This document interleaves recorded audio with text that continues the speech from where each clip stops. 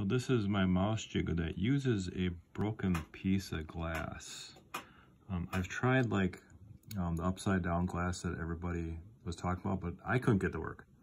So I found an old jar, I busted it up, and then if you look, I got that point of the broken glass right on top of that sensor. This is a wired mouse, 1600 DPI gaming mouse. So it seems to work pretty well. I was using clock hands, but the cat kept on messing with the hands and taking the hands away, so I had to go with something different. So this seems to work pretty good if you need your PC to stay awake for a while. This is pretty good.